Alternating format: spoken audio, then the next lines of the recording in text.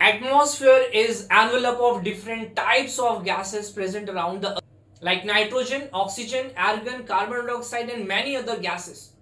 Nitrogen contributes 78.08% and oxygen contributes 20.84%, whereas argon it's up to 1%, something around 0.93%, and carbon dioxide is just 0.03%.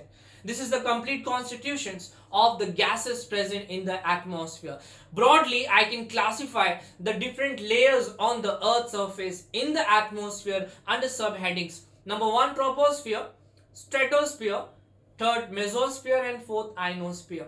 Just above the Earth's surface up to the height of 20 kilometers, it's called troposphere, where lightning, thundering, and cloud formation such important process occur. Just above the troposphere up to the 50, not 50,